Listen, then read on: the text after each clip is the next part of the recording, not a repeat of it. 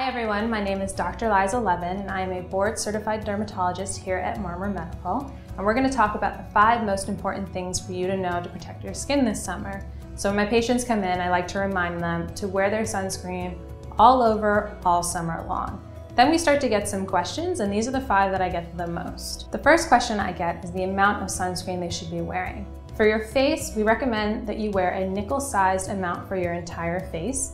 And for your body, you actually should be wearing 1 ounce of sunscreen for your whole body. So to give you a demonstration, we have a shot glass here. This is how much sunscreen you need.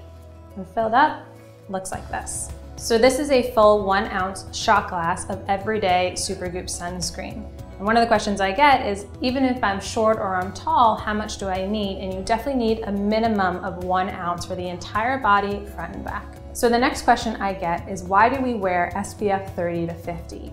So SPF refers to the blockage of UVB rays, and SPF 30 will actually protect you from 97% of those rays.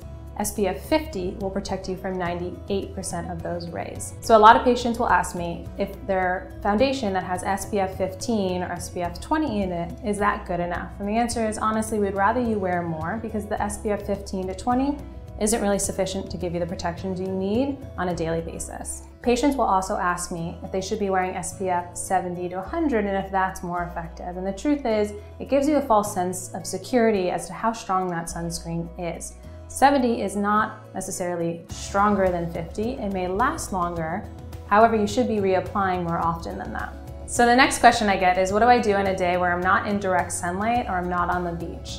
So a day where it's really cloudy, you're actually still gonna get 40% of that sun ray is gonna come through, so you can easily get burned on a cloudy day.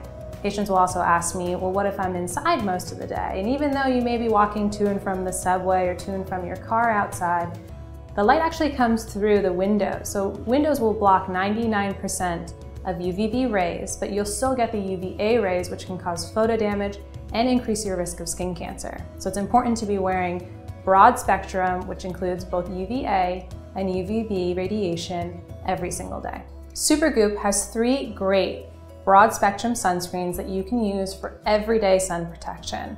The first one I recommend is actually called Superscreen, and it's a great moisturizer to put underneath your makeup.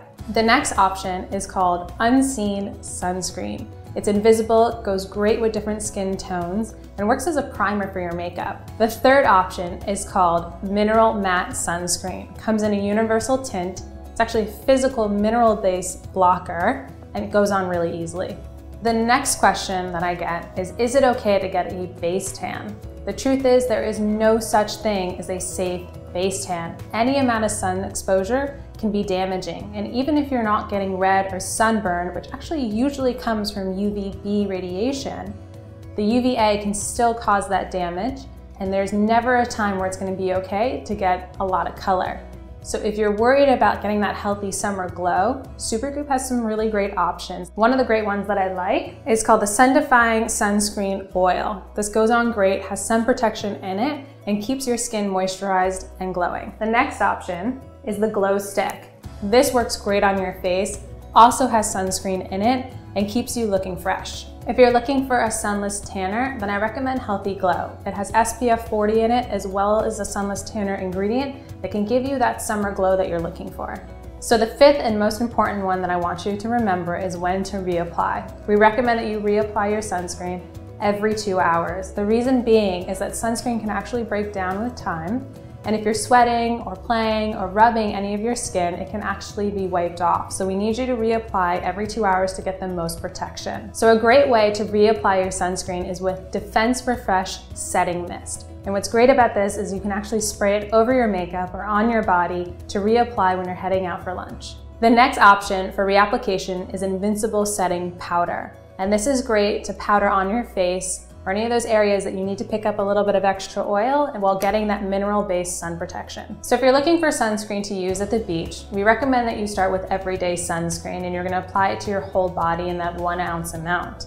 When you go to reapply, we recommend that you use the Antioxidant Mist with vitamin C. If you're looking for a mineral-based sunscreen, you're gonna start with the Play and apply it to your whole body, and for reapplication, use the Mineral Mist and get those areas that you think you need extra protection. So those are my 5 tips for your summer sun protection. Thanks for watching, and if you have any questions, leave them in the comments.